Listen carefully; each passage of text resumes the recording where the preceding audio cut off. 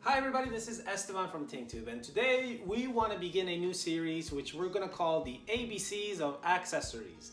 And what that means is that we're going to take all of the accessories that we have available at tinktube.com, and we're going to show you what they're typically used for, and then we want to also show you a more creative way of utilizing them as well. So we just want to think outside the box and be crafty, creative with the accessories.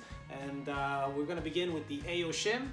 So this is the shim leveler, which basically we use when we want to create nice even level surfaces, and when we join the surfaces to the structures, this is what we use in between. I'll show you in a second what that looks like, and then I'm going to show you what it looks like when we use it in a more creative way. So let's begin. And as you can see, this is the typical way that normally we would use the AO-SHIM, again, to level the surface. The shim is the same height as the connectors, therefore it's going to create that nice level straight across.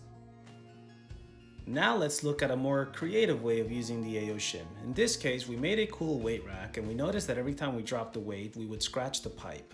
So instead of damaging the pipe, we wanted to protect it, and that's how we utilized the AO-SHIM. We went ahead and placed 3 shims, which now help guide the weight bar, and it essentially drops it into place without scratching the pipe. Alright guys, so that is it for the first episode of the ABCs of accessories.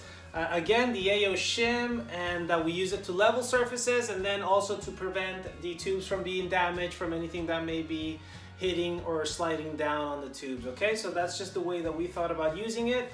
I'd love to see what you use it for. Send us your videos, your pics, and also click on the description below to check out the shop for all of the accessories at tinktube.com, and I'll see you guys for episode 2. Take care. Go build.